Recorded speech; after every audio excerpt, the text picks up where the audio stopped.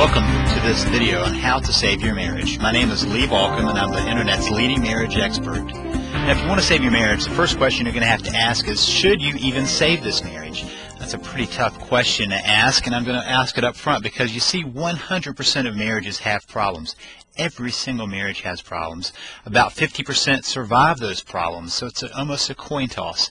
Now understand that divorces do not end relationships, and they often only complicate them. I say that because many people have this fantasy that once they're divorced, they don't have to deal with this other person, and they are sadly mistaken.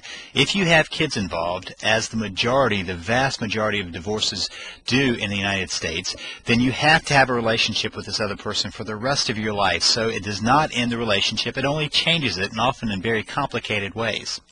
Understand that divorces remove all security that children understand. It pulls the rug right out from under them, and it is not without consequences. There have been studies that have shown that kids are not affected by divorce, and every one of those studies has been shown to be flawed. There are consequences. Kids can make it through life from a divorce. We all know that, but there are consequences to divorce, and they are negative consequences for kids.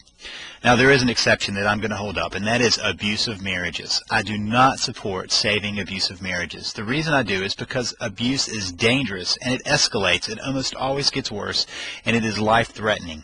So I cannot condone saving abusive marriages. But beyond that, I do think that marriages should be saved, but that's a question you're going to have to face.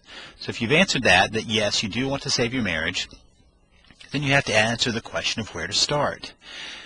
Now, the only place you can start is with yourself. And in order to start with yourself, you have to stop the panicking, stop the begging, stop the arguing, and calm down. Our first initial response when somebody says, hey, I want a divorce, I want out of this relationship, is to get into panic mode. The problem with panic mode is it puts us in a very primitive way of relating. And that primitive way of relating is either fight or flight. We either want to struggle with them, that's where the begging and arguing come in, or we just kind of walk away from it. These are counterproductive to where we want to get to. So we have to kind of calm down. We have to stop trying to convince the other person that they need to stay in the marriage. We have to quit begging them to stay around. We need to kind of chill out.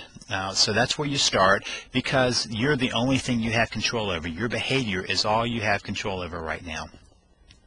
Now realize that this is not an overnight project. I say this because marriages don't get into trouble overnight, and they don't heal overnight, and this will take time and effort. Well worth it, but understand that you're in it for the long haul. This is not something that you can just snap your fingers and it's all done. Now once you realize that, I want you to do something. This is the beginning point of saving your marriage. Write down your spouse's complaints.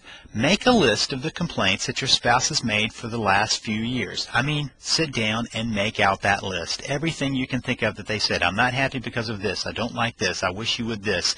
All those things. Write them down. Now set that list aside for a little bit and then come back to it, and with an open mind that's willing to hear the truth, look at it and see what truth there is to these complaints. Now, they don't all have to be completely true, but there may be some truth in them. I don't like how much time you're spending away from the home may mean I want to spend more time with you, and you mishear that. Sometimes the I wish you would be cleaner you can take as a criticism, or you can say, gosh, maybe this person wants me to show some care and concern for the house, for our well-being, for those kinds of things. So what I'm asking you to do is, with an open mind, look at the truth that may be in these complaints. Then look at them again and say, which ones are you willing and able to change?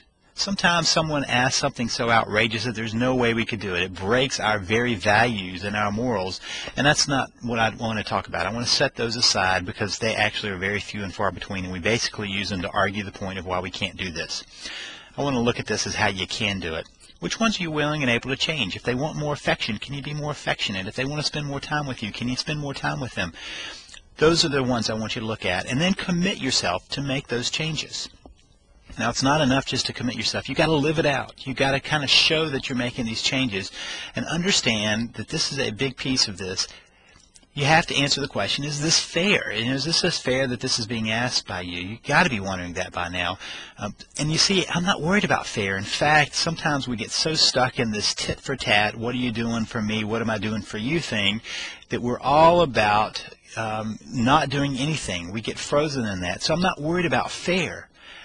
What about changing or saving the marriage? Because if you get away from that question of is it fair, then you get to the can I do this because I want to save the marriage. Now understand this. You will be treating symptoms. It's kind of like if you go to the doctor with a runny nose and a fever and a sore throat. They can give you medicine to help your runny nose and your fever and your sore throat, but you still got a virus in you or a bacterial infection in you. And that's not what they're treating. They're only treating the symptoms. So if you want to learn how to deal with the real issues, it takes more than just a little video to tell you, I've got it for you. But you've got to go now to www.savethemarriage.com and find out what I have to say. I've got a blog there with lots of good information, and I've got an ebook that you can grab and a report that you can grab that's going to help you learn how to deal with the real issues of how to save your marriage. Go now to www.savethemarriage.com.